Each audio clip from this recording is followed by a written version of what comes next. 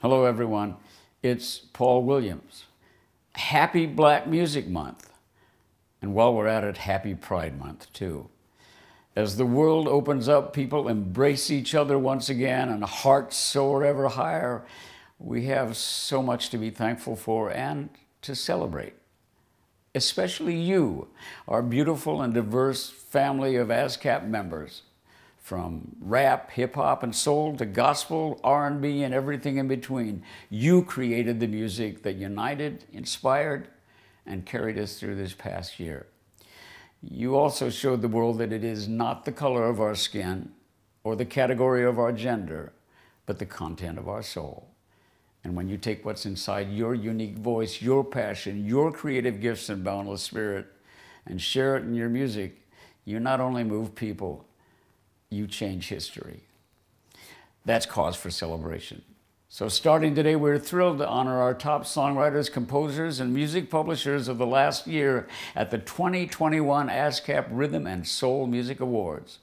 Follow at ASCAP and at ASCAP Urban on Instagram, where we invite your friends and family from all over the world to join in and celebrate your success. Now, to kick things off, we want to present the ASCAP Voice of the Culture Award to three fantastic songwriter-producers, Swizz Beatz, Timbaland, and D-Nice. The award honors them for using their immense creative gifts, innovation, and the power of their platforms to impact the culture in a positive way. This will be followed by a special ASCAP Experience event featuring all three of these beat-making humanitarians, discussing how they united the world through music and sharing valuable insights and advice along the way. To help us do that, please welcome ASCAP's incredible Senior Vice President of Membership, Nicole George-Middleton. Take it away, Nicole. It's all yours. Thank you, Paul, and welcome everyone to this momentous occasion.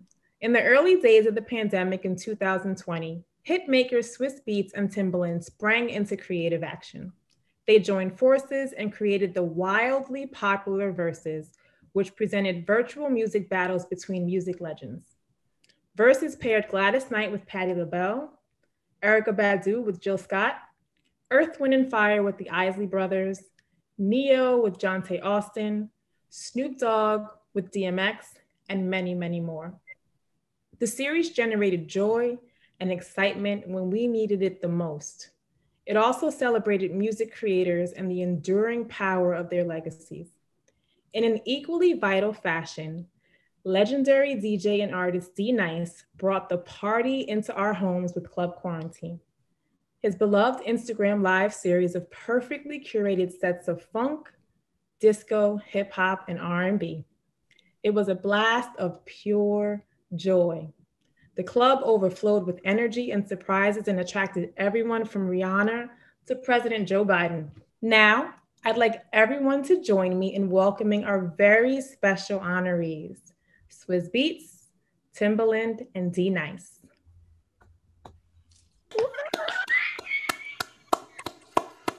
Swizz, D, and Tim, you are more than music legends.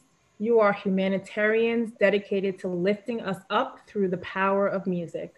We will never forget how you used that power for good during the darkest hours of the past year. You not only made a positive impact on our culture, you made a lasting impact on our soul. For that, we will forever be grateful. So it is my great honor to present to you Swizz, Timbaland, and D-Nice, the 2021 ASCAP Voice of the Culture Award. Ooh.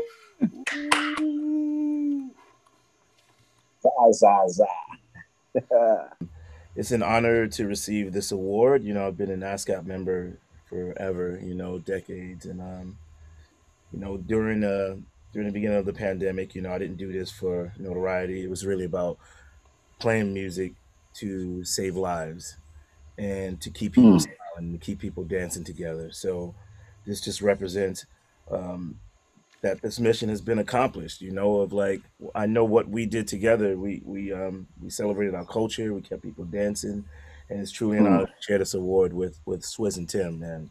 Two of my idols, man. Love these guys. So thank you. Thank you. Congratulations, King. Congratulations. Swizz, I'm gonna hold the award. You speak. Oh man! First I and spoke foremost, some. congratulations to our brother D-Nice for Yes. getting us through so many times. You know, some people watch Versus to get away. We watch D-Nice to get away. Yes. You know, Big because facts. we're so hands-on with Versus, and you know, when me and Tim get finished, you start up and we go right to your party, and you've seen us in there many times, and so we commend you for bringing good music back, not just bringing music back, but bringing good music back, and that's what's very important. And I'm just super humbled because me and Tim started in our car in his basement, and you know, to get this amazing award with ASCAP, I'm happy to be back home. It's been a long time, and we're just super grateful. You know, we're super grateful. I usually talk a lot, but I want, you know, Tim is holding the trophy in his hand, so I want him, and he got his hair cut today too, so I want him to talk. Oh, I thought you tried to get me back. Want me to keep holding? No, you said it. You That said a too. mouthful. You said everything. And like I said earlier, this is an honor. I'm a ASCAP. This is my family. We rock for life. Yes. It's just an honor that the culture received us the way they did, and I think that can never be. You know that's just like a blessing for the culture just to receive us and this receive Yes. what me and Swizz was doing, and for them to love us the way they did. And I just want to give this award to the culture. I think this is for the culture, not for me and That's a Swizz. fact. I think this is for the That's culture. it. So thank Yes. Definitely a fact. you.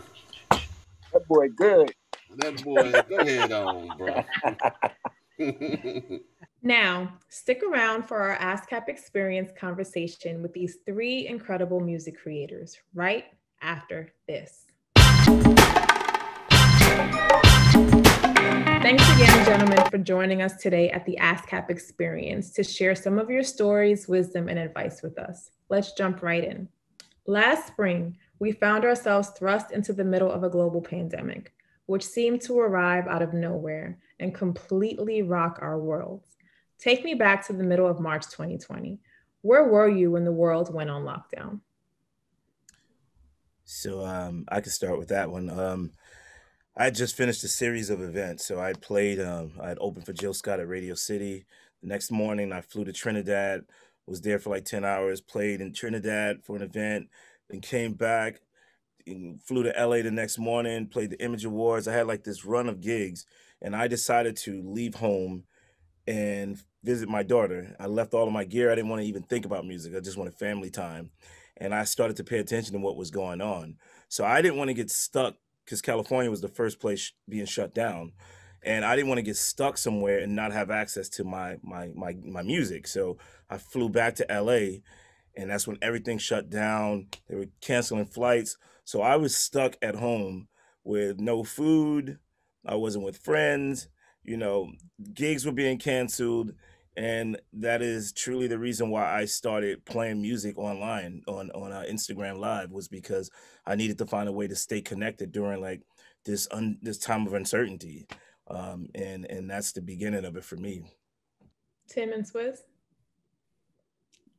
I love You that. want me to start? No one wants to go first. Never, never. Oh, I could. Well, Mine was simple. Mine was simple.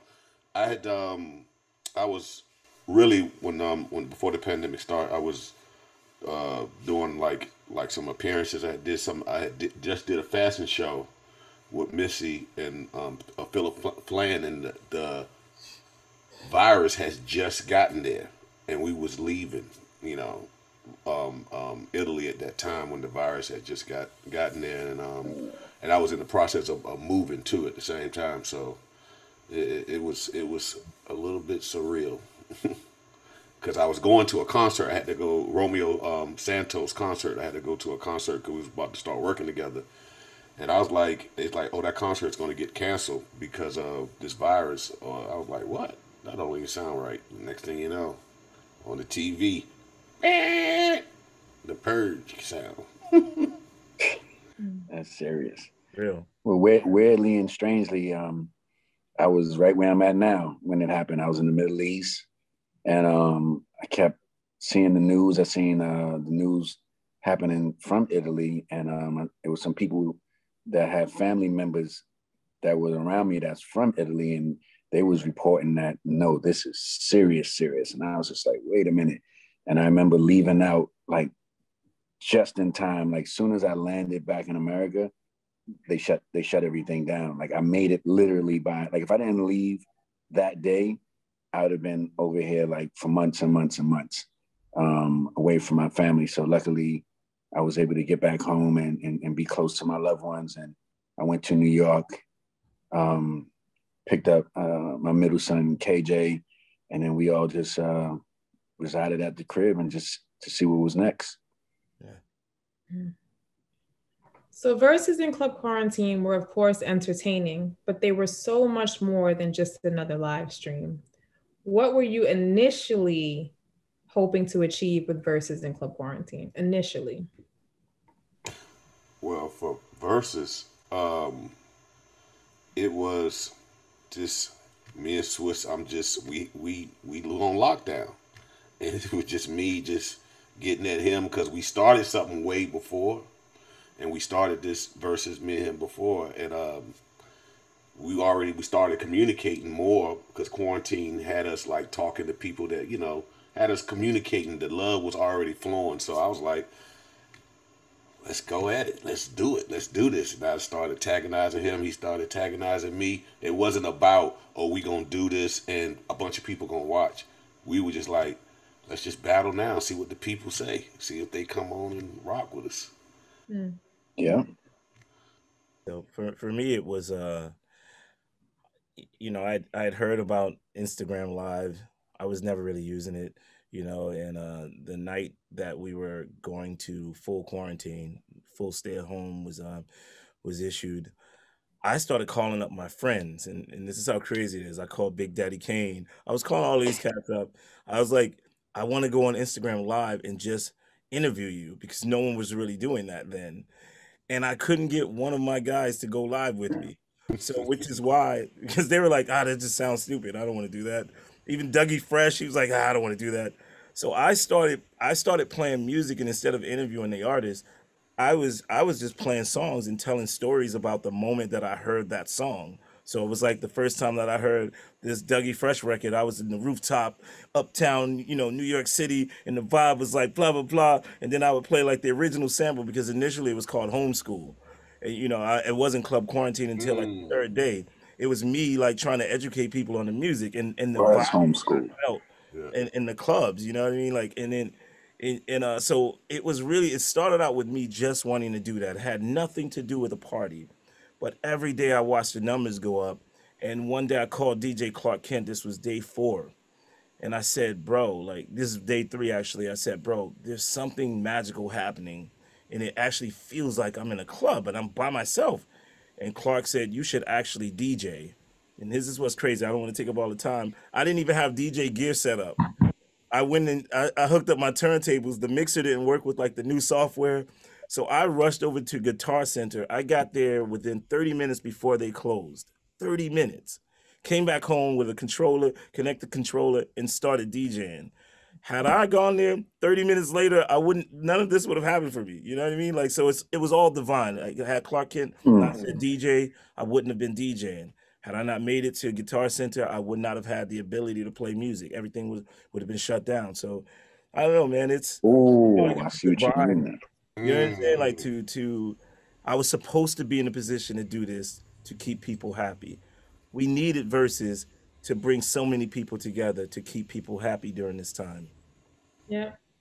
Okay, so the 3 of you talked to me about the beginning, but now tell me about the moment when you realized that you were creating a movement that was having an impact not only on our culture, but on the world.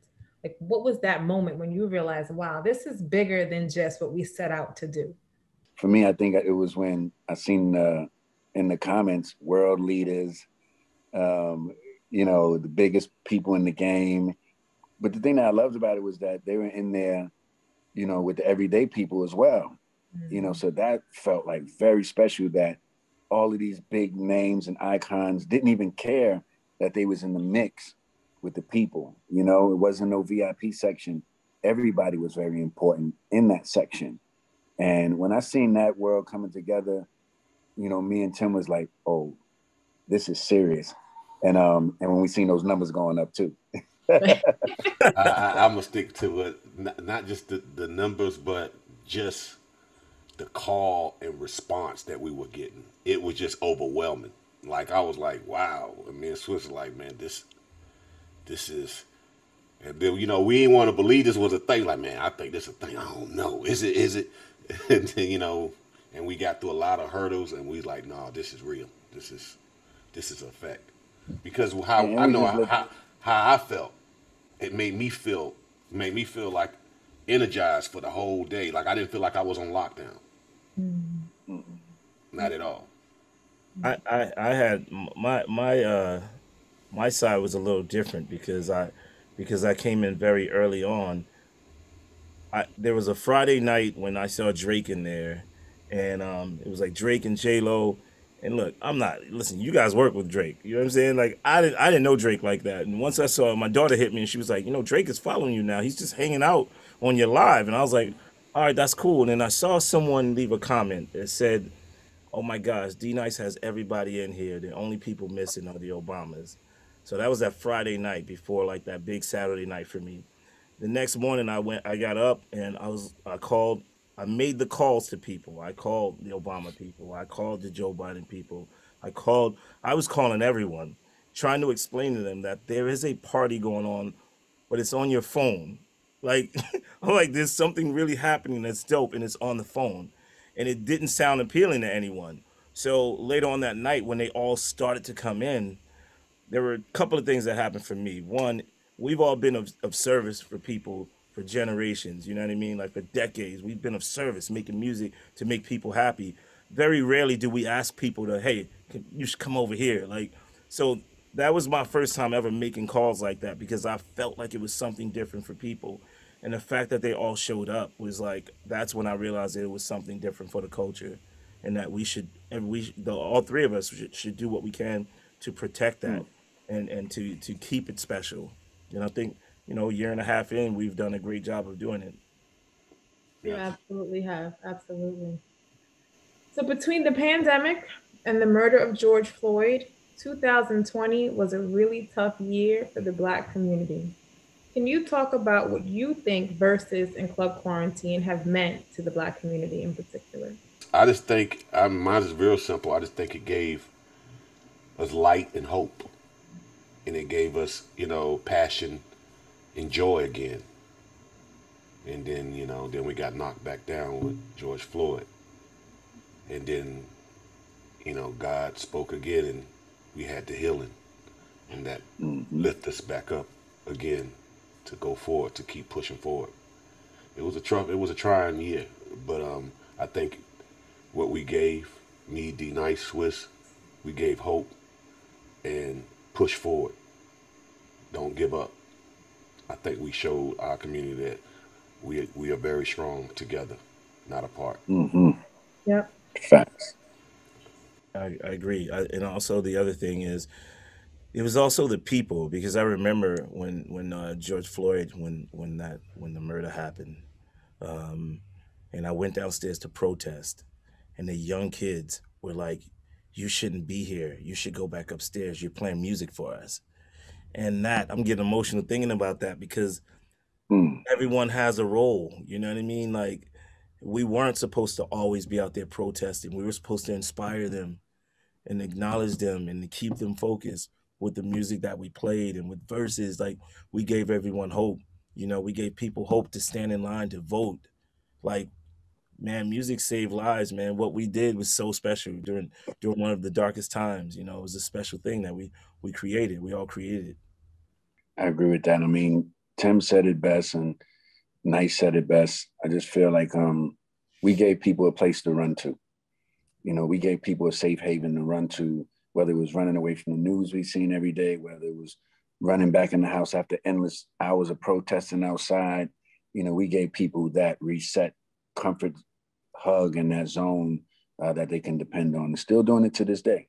Yep, I agree with you. I think that, you know, I mean, you inspired us. Like, you gave us like you motivated us at a time where, you know, I feel like our community felt just so beat down. Like we would come home and be able to gather together and celebrate, like turn on Verzuz or tune in to Club Quarantine, and we could forget about everything else that was going on in the world. And it, like, we needed it. I truly believe that it was like God put y'all here to do this, right? Because like, but for the three of you, like what did our community have to really just connect to, or just to be, you know, motivated by? We were stuck in the house, you know what I mean? Like the world was coming to grips with racial injustice that we always knew existed, right? And so it just was so like, it was so heavy and so much, and you just provide, like you guys, like this is gonna sound dramatic, but I feel like you rose out of the ashes and like, you know, as pillars of light, and really just allowed our community to just kind of breathe and celebrate and understand that like, no, we're valuable, like we're good, like we're gonna be okay, we have each other, and we will get through this together. And so I know from my family, I was telling, you know, D and Tim before you got on, Swizz, like my family, like we tuned in religiously to Verzuz and Club Quarantine, and it just got us through. So, you know, that we were able to laugh, we were able to joke at a time where nothing was funny. Like nothing, like there was nothing funny going on during that time, but we were just able to really like celebrate and laugh and joke and have a good time. And we were stuck in our homes, but we connected via cell phone and would text back and forth and comment on what was going on Verzuz, or we would join in on Club Quarantine and just be there all night, like just commenting and cracking up. And it truly got us through. Like it true. And although we're not done, like, you know, like it's far, the pandemic is not done. Like we still have a lot of work to do with respect to just, you know, racial equality. Like I thank you. I thank you from the bottom of my heart, because, you know, but for you, I don't know where the joy and the light would have come from. I mean, obviously, you know, my kids, but just in the levity, like just the being able to connect with my family, even though we could not be physically together. Like you provided that for me and my family and so many other families. So thank you so much. This is awesome. Super welcome. Super welcome. And side note, D-Nice, I appreciate you for that DMX tribute that you did as well. That was super needed. And once again, you know, you saved the day with that energy, and we all appreciate that from our side. I appreciate you, bro. You already know I love you, brothers. I'm still trying to figure out how many screens Tim has, because when he leans up, you see like mad screens on his glasses. Yo, that's the wizard. Look at his glasses. Yo, he's like, Max Headroom. Remember Max Headroom? Yeah. I'm like, how many screens? I'm looking at the screens too. So you've each lifted up so many millions of people with your music. Can you talk about a time in your life when music lifted you up? Music lift me up every day. I was gonna say every day. Like, every day music lift me up. I'm always searching for a new sound or a new inspiration, and just listening when I wake up in the morning, hearing the birds make they sound, they making music. I'm like, wow, this is where Star Wars and all the sound effects came from. This nature. So to me, that's every day is inspiration when I wake up. Every day, every day. But D-Nice, I think that you need to post your video, My Name is D-Nice, on your page. Like, I think you need to show people that this is not something that you started today.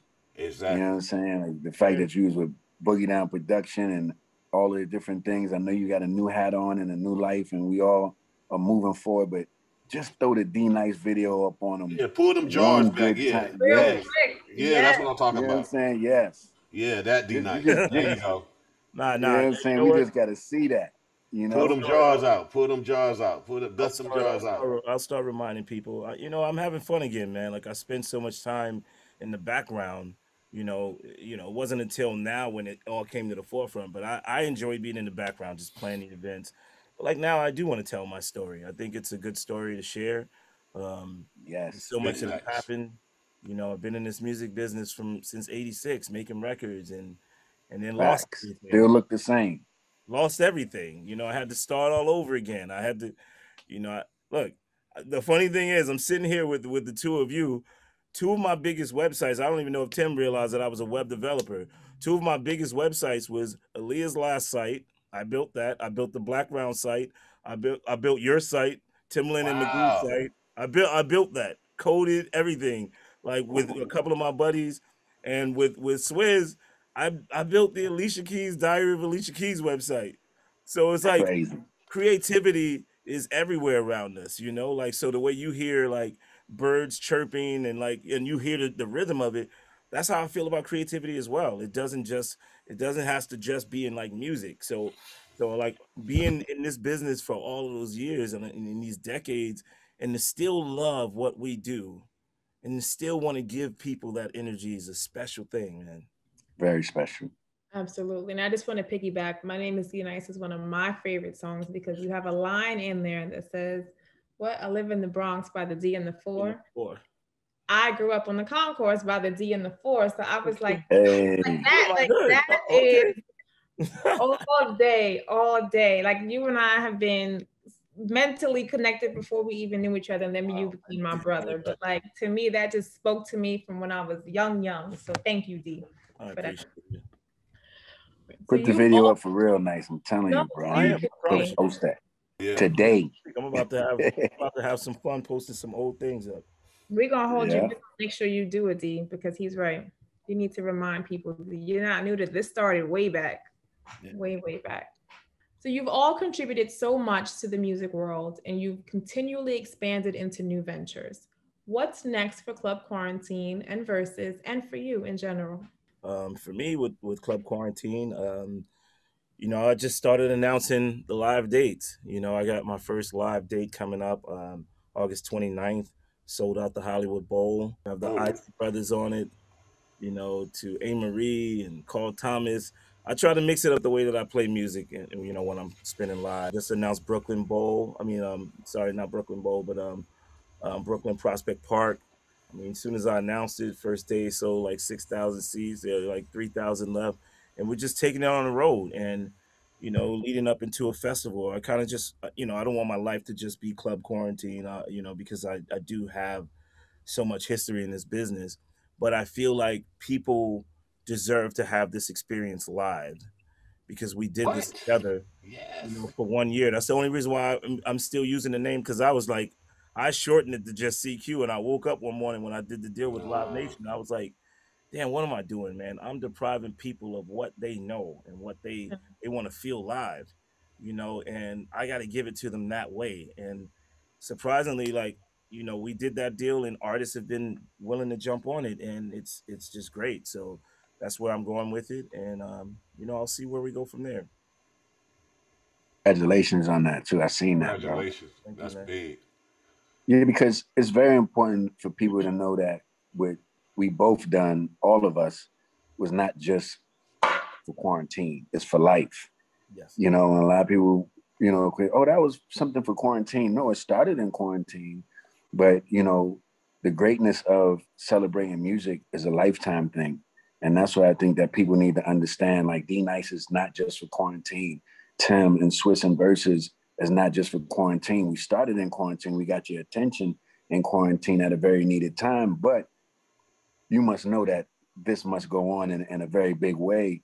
And we would appreciate your support to keep that in mind as well. Don't just leave us in quarantine when the world is moving forward. No, we helped everyone in quarantine, and you guys helped us. We helped you, and let's help each other move forward, because all we're doing is promoting good music, timeless music, and letting people know that music doesn't have an age limit. You see, like most of those records that y'all jamming to, that D-Nice is playing, is timeless music. Those artists that's on Verzuz, those are timeless artists. And this is the bigger message, is to promote timeless music and timeless artists, which is, you know, why this award is so important, because ASCAP is a part of that as well. And this message is very important for people to hear. Like, don't just leave us in quarantine. Come with us all over the world for many years. Big facts. That's right. So Tim and Swizz, I've read that you first had the idea for Verzuz in 2017. How did you envision it back then, and how did the concept evolve over the first few episodes? I believe back then we was going to do albums and like versus albums and like go on tour, and I pick five or whatever how many artists he pick his artists. We would know each artist, and we was going to take it on the road. We didn't have a clue that it would be digital, and you know it's funny. It's still on the road, you know what I'm saying, but it's just in a different format. It Yeah. was like things came to us say, no, we're gonna go on the road, but we're gonna go on the road digitally first, and then transition to being together. Yeah, I agree with that. D, as a DJ in a live setting, you can tell when the audience is feeling your song selections or not. How did you adjust to having a virtual crowd? The way I adjusted was based on hearts. Like when you see, you know, people tapping those hearts. That's if you're tapping, you see hearts flying for a while. It's like people love that. I mean, you're not gonna tap the hearts if you're not feeling it. And then also like it was just really about paying attention to the numbers, you know, like if the numbers reach a certain number and they stay consistent, like people can just swipe out of your joint and go to someone else's live. But the fact that it would reach a number and stay there just meant to me that people were enjoying it.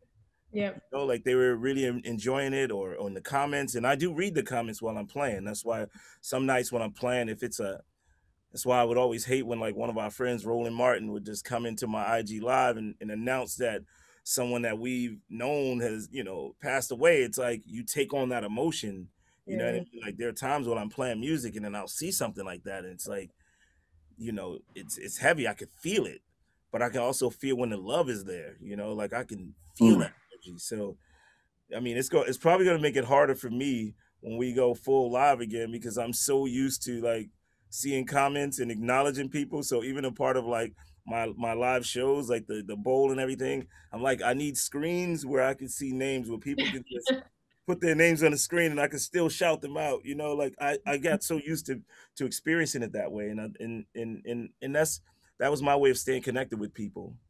So Swizz and Tim, one of the many great things about Verzuz is also how you were able to elevate some of the behind the scenes folks like songwriters and producers. Can you talk to us a little bit about why that was important for you to do as well? Not just elevate the artists, but also songwriters and producers. I mean, it's about time that people knew these writers that wrote these big songs and these producers that's behind the scenes, like, you know, like with D-Nice, he's been behind the scenes forever. You know, and it shouldn't take for a tragedy or something like that for these greats to get acknowledged. And, you know, me and Tim, we agreed to start with songwriters and producers because it told a great story of music. And, you know, when we put out the flyer with Johntá Austin and Neo, people thought it was a mismatch. It's like, how? Like, he should be going against this person and he should be going with that person. But then when they seen it, it made sense. And then, you know, Johntá Austin starts getting all these phone calls about business and different people wanting to work with him because all of the great music he's done. For me and Tim, you know, that was the biggest payoff, was the educational part. And so that's the part that we love to keep going as well. Okay, so D, who were you most excited to see getting their virtual party on during Club Quarantine? Wow. Most excited. There were a couple of people, you know, like, I mean, obviously Michelle Obama is always going to stand out as one of my favorite people. I just enjoy, you know, I appreciate her so much, you know, like always being supportive of what I'm doing. And to somehow convince her that she didn't even have Instagram on her phone. That's how, like, so like, I think that was probably be one of my favorites. But then also like when I see like someone like Bobby Flay, who has nothing to do with music, that will be in there every morning whenever I was rocking and like jamming with us and talking to people. And I just felt like what we were doing with music, we brought so many different communities together and different generations. So those two may be like two of my top, but like I just feel like anybody that came in there to celebrate was just, they were all special because you didn't have to be there. This was free. You can go to someone else's live. But Yeah, man. you know, like, I think everybody is special. Yeah, it wasn't. For sure. Tim and Swizz, you're recognized as two of the all-time greatest producers. You've had countless huge records stretching back 25 years and more. What do you consider your greatest musical legacy? And where do you most clearly hear the impact of your music today? I think what we created versus is I think our greatest impact on music because we get to showcase what we have done from here Mm, on out into today. And mm, I think when me and Swiss when we did the our live performance, we really got to we celebrated each other again. And I mm-hmm. had the same energy, like man, my boy did a lot of records, boy. Well, he went to war, and vice versa. And I Vice think versa. I think that's the beauty of our career. We got to celebrate our career together. So Yeah, and I think that also the beauty of it is starting decades ago and being on this chat with you in 2021 is really powerful because it shows longevity, and that goes for D-Nice as well. And it shows you that creativity it never falls short if you're really putting your all into it. And I think having the freedom to be creative is very important. And not be scared to be creative. A lot of people have great ideas, and I tell them all the time. I said, just do it. Go. As long as you have positive intentions, as long as you're not going to hurt nobody with it. If it's creativity, go. And I just go. told my oldest son that the other day. I was like, man, stop worrying about everything and everybody. Build your own world and be true to that world. And those who want to come to your party, treat them well. And those who don't want to come to your party, treat them well. It's all Well, good. Sometimes it takes people a long time to get around to things. So I think that the longevity part, I'm ultra grateful for being able to have for so long. Now we have some questions that were sent in earlier from some of our viewers. Chris LeDuc of Quincy, Massachusetts wants to know, what is the most important lesson you've learned from working with other artists in the music industry? Chris, what's up? What's up? I think my experience that I've learned from working with other artists in the industry is that it depends on what your role is. Like as a producer, you know, you have to understand the artist, right? So if an artist is coming into the studio, for example, with low energy, high energy, might be going through something in a relationship, I would usually base the song on the energy of the artist. So I got thousands of things I could tell you, but one thing is just knowing the energy of the artist that you're working with in the studio. I think that's very key. Chris, how you doing? I got to agree with my brother Swiss. It's all about the energy of the artist. That's how a producer creates off of the energy. And if the energy is low, our job is to pick the energy up sometimes. With an artist and play music that has a up vibe. So, but it's really based on the energy of the artist that you're working with. Hi, my name is Dylan Richmond, also known by my stage name as Dylan Walker. I'm in Van Nuys in Los Angeles, California. And I had a question for all three of you guys, Timbaland, Swizz Beatz, and D-Nice. What do you think is the most important aspect of making it besides work ethic? The most important component that you don't think is discussed enough or that you've seen artists make it with that you've utilized yourself.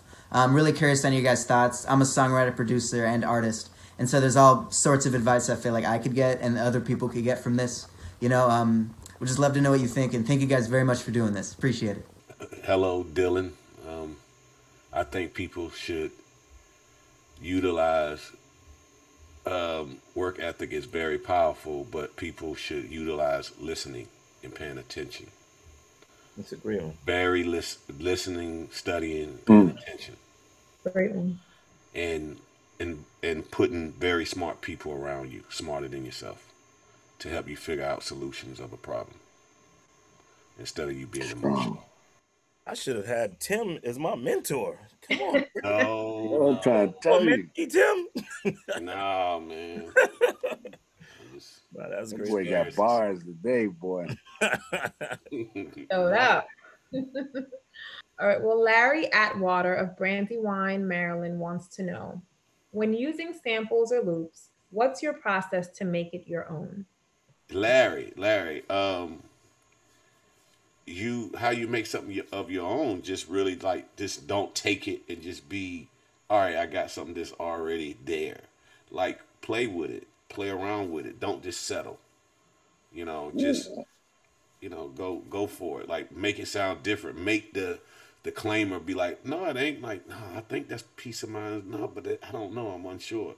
It's just playing around with the sample till you find something sweet about it, but still keeping the essence of it there.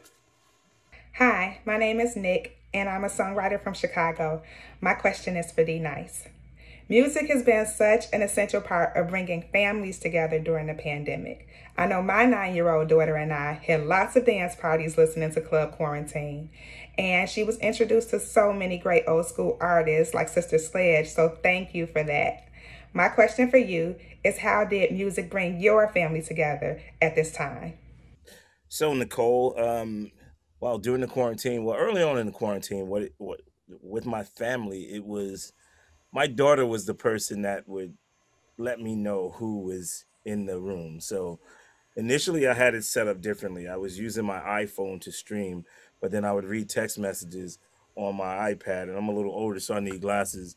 So when I was doing it that way, my daughter was the one that was actually saying, "Hey, Dad, this person is in here," and it wasn't just based on like celebrity; it was based on familiar names, people that were returning, and we would just give everyone shout outs. So it actually brought my daughter. My daughter's like 24 now. She started to love the music even more. So like she knows these songs, and she, now she knows who Melba Moore is, who she didn't know who Melba Moore was at all. You know what I mean? Like, so I feel like this time brought us a little bit closer together. I also kind of flipped it now. Like now I stream with my iPad, so I don't need anyone to help me out now. But I got my glasses on right now, baby, so I can see like, y'all. I'm trying to be cool. Hey, About to me put these too. back I got on. my glass. That's why I get the cool glass. Jacqueline Cox of Los Angeles, California says, after a 15-year career as a female rapper, I embarked on a journey to become a producer. Can you tell us about a time when you made a life-altering decision for your future in music? Jacqueline, what's going on? This is Swizz. Congratulations on your years of perfecting your craft. Entering the producer world, I started off like a DJ. Well, I was a DJ, but I was going to say like D-Nice, and Timbaland started as a DJ as well. So I think, the game-changing part was going from DJing where I had a big audience already, my mixtapes already what they were. I was DJing every club. It didn't make no sense for me to be a producer at the time when I did it. But then my family formed a label called Rough Riders, and I was the only person in my family that did music at the time. So they wanted me to help them out with that. So I'm like, wait a minute, I'm gonna leave all of this DJing money and go into producing? Because at that time, I wasn't looking up to producers. Like producers weren't popular like that, like before Tim, myself, Pharrell, a lot of other artists before, started getting on records, like the producer was way in the back. And so, I think the biggest thing was to believe in myself, creatively, to jump from being a producer into a world I didn't know much about as a producer. I was just making music for the beginning of my, the intros of my mixtapes. And then when I take the vocals out, that's a track. So I started selling more of the intros to my mixtape than my mixtapes. Like artists was coming like, man, I need a beat for the intro of my mixtape for somebody to rap on. So I was selling those more than I was selling my mixtapes. And then I realized that I was producing. And then, but the bigger part is just believing yourself to take the jump and just treat everything serious and know that everything needs 10,000 hours. You need to put your 10,000 hours in. Even though D-Nice make it look simple, he started in the 80s. Me and Tim started when we started, so this is something that we've been working on for years. Picasso could draw something in 5 minutes, but that took him 20 years to get that pen, that paintbrush perfected. So just work on perfecting your craft. Yes. Yep. Okay, and our final question. Gabriel Valentino from Chicago, Illinois wants to know, how do you overcome self-doubt and self-criticism while you're creating? Gabriel? Big one. Gabriel, you always how do you overcome self-doubt is I mean, it really no answer to that. You just got to believe in yourself and just That's know the answer. that. And you got to know your biggest hater is yourself. I believe. I believe your mind talks to you, so self-doubt comes within, and you just got to just tell yourself, "No, I got it," and just keep pushing. You just got to keep pushing. Some days gonna be harder than others, but you'll see the end result. Trust me. You just got to keep pushing.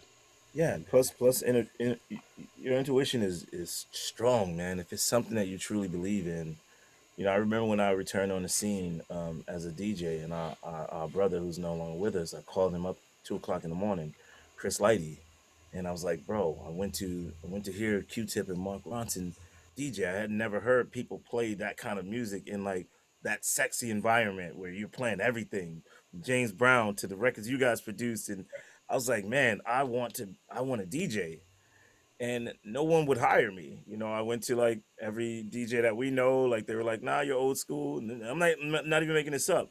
I finally found a place that was gonna pay me $150, and at the time I was building websites, $150 to play for 6 hours. It was the best thing because I really believed that I was going to do something special. I just believed in it, and it wasn't based on the money.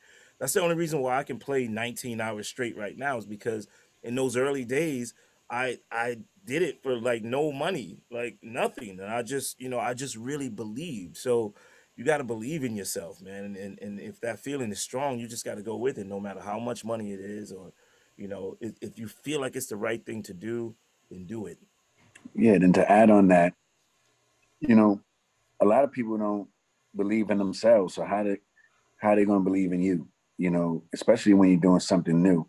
You know, so the key, going back to what Tim said and what D said, is to believe in yourself. But we also got to be patient with the coaching, with the people, because a lot of people don't believe in themselves. You ask a person who they are, they really can't probably tell you. So you can't really go off of that. And it's not always personally aimed at you. And I had to learn that. You know, I didn't always have that advice. I was taking everything personal because I'm passionate. And as creators, we're all passionate as creatives. So the main thing is to listen to everything. But you're going to know when something connects to you and applies to you. And when that thing applies to you and it makes you feel good, that's the energy you lead with. Yes, Yes. perfect, man. So perfect. So perfect. Swizz, Tim, and D, congratulations again for receiving the ASCAP 2021 Throw it Voice in the of air. Culture Award. Yes, Put that X up, man. put that X up. Thank you three for enriching our lives during a time when we needed it the most. Thank you for being a part of the ASCAP family, and thank you for keeping the music flowing. We appreciate you. Thank you. Thank you for having us. Yes. Also, to our audience, our viewers, tune in on Thursday, June 24th for our special Club Quarantine after party DJ'd by the one and only 4 p.m. Eastern Standard Time. We're about to party and celebrate these gentlemen like they deserve to be celebrated. So tune in on June 24th for Boy, our that's fire. Yes. I can't wait.